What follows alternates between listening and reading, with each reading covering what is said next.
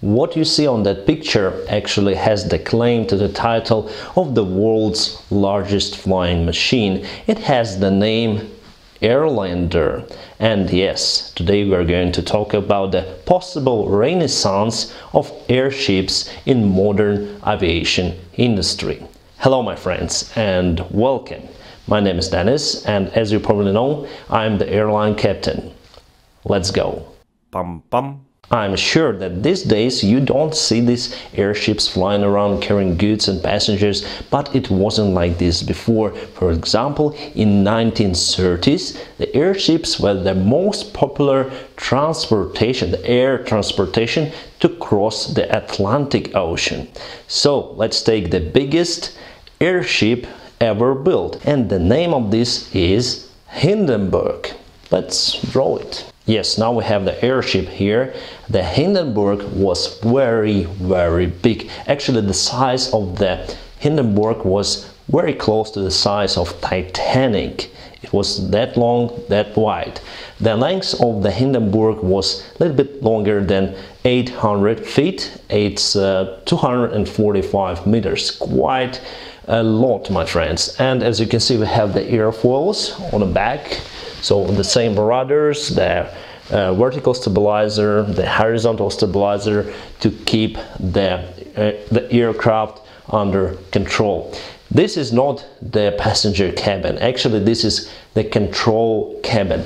The passenger cabin was here and it had the double deck construction. So it had the living rooms, the dining room, even the piano lounge, the smoking room, and this aircraft was capable to carry 72 passengers and 52 crew members. So totally 124 people. A lot you may say, but I would say it's quite low number for this size of the airship. And now with new technologies that will help the engineers to create the new design of the airships, this number may increase in several times. But for that time, this was the breaking era for the air traveling. The speed of the sea liner is usually 35 mph, miles per hour, and the speed of the Hindenburg was around 75 miles per hour. So you may cross the Atlantic 2 times faster, even a little bit more than 2 times faster. And you also not only reaching the coast of the Europe or the coast part of the United States, you also reaching you may reach the city, for example, as Frankfurt in Germany. So you cross the sea and you fly over the land. The usual height to fly over the land was around 200 meters. And here comes the first reason why we don't see these objects flying around today. The reason is speed. You see, this construction has lots of drag and it's not very powerful. It's a huge thing floating in the air, so that is why you have the maximum speed. Even nowadays it's not more than 90 knots. Claimed to be for the Airlander, the new type of the airship. And of course, if you want to carry lots of people in a fast manner, in an efficient manner, it's better to use modern commercial airplanes. But was it the luxurious way of transportation? Compared to modern airplanes, it was. But was it the same as in sea liners like SS Normandia or Titanic? No, it wasn't even close to that. You see, they were fighting to reduce the weight of this airship, so you might not find some luxurious things that you might have on ocean liners.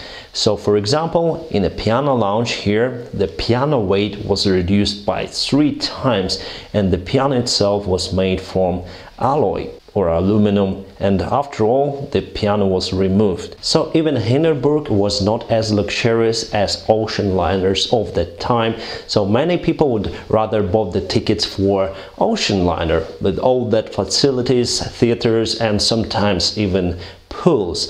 Here we have the shared bathroom. So yes, if you have the room here the private room, it's not very private, because here you need to share the bathroom and so on. On the cruise ship, you don't need to do it. You had your own room with your private bathroom, and that room actually much cheaper than the room on Airship. If you count the inflation, the ticket price for that Airship for modern money would cost $7,000 just for the simple room. $7,000, my friends. That's quite a pricey ticket. For that amount, you might have gotten yourself to the best room of Titanic. Quite bad comparison, I do agree. And we have reason number 2 and number 3 here. First, it was not so luxurious as ocean liners, and the ticket price was absurdly high. And yes, everyone knows the sad destiny of the Hindenburg. On 6th of May 1937, this airship burst into flames while attempting the landing to New Jersey. So, the main reason was because they used the hydrogen instead of helium. So we have two elements, hydrogen, which is much lighter compared to helium. Helium is not flammable. Hydrogen is very flammable. So because they used the hydrogen, there was no other way, because the United States, where the helium was produced, they blocked the helium transportation to the Europe, because they thought that the Germans may use it to create weapons. So that is why hydrogen was used. Very flammable element, but much lighter than helium. By the way, the helium is not renewable resource. However, hydrogen is very easy to obtain. I don't know why they use the helium for the new airships, because now the technologies are more safer than before. So probably we'll see also helium inside the modern day airships. Not helium, but hydrogen, sorry. But the main reason why airships died out were the airplanes, because they were able to reach the other shore across the Atlantic Ocean, not within days, but within the hours. So the new era began, the era of airplanes. Pam pam. And now let's speak about the modern days airship, the Airlander 10. Why 10? Because it's promised to be able to carry 10 tons of the payload with lengths of just 95 meters. So the payload is even more compared to the old but huge Hindenburg. Why is it possible? Because of the modern day technologies. So this airship, the Airlander 10, is able to carry 10 tons of cargo and stay in the air for 5 days. It's able to cover 4,000 miles, and it's able to climb to altitude of 20,000 feet. And that will make this airplane to reach very remote areas. And that is the main reason why we need it. You see, the old airships required special docking towers because they were unable to land everywhere. But this problem seems to be solved with the Airlander, because it may land actually, so it has special devices, I would say, like special landing gear to land in very remote areas, just on a in the middle of terrain, or it may float and put the cargo on the ground while floating. And it might be the best solution for the regions where you cannot build the runway long enough to accommodate the large cargo airplanes, and for the remote regions where you cannot even reach with the helicopter. So here the speed is not the important thing. The important thing is to deliver goods or people to kind of remote area. For this thing, I think the Airlander is perfect. However, it's also crashed during the test flight, so let's see the video. Here we go, probably the slowest crash in aviation. So they had a problem with the mooring rope.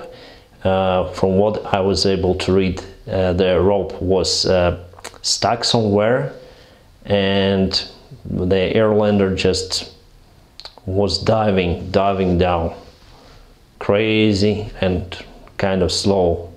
Everyone was okay on board. There were, I think, 2 people from what I was able to remember. Boom! So the Airlander just hit the ground. The part of the control cabin or control cockpit was destroyed. Very poor job from the cameraman. But everyone survived, my friends. Crazy. However, that accident didn't stop them, and they want to restart the test flights of Airlander 10 this year again. And more, they want to build the bigger Airlander, Airlander 50, that will be able to carry 50 tons of cargo or 200 passengers. So if you ask me, my friends, do those airships have future? I would say rather yes than no, because there are many remote regions where you cannot reach with airplane or helicopter, and for that special niche we will probably have the Airlander or other airship to deliver goods and people. And also, my friends, I think you are awesome. That is why just follow the awesome guy checklist. First, just like this video, then subscribe to my channel, and after that ring the bell, whatever it means. Thank you very much for your attention and have a great time.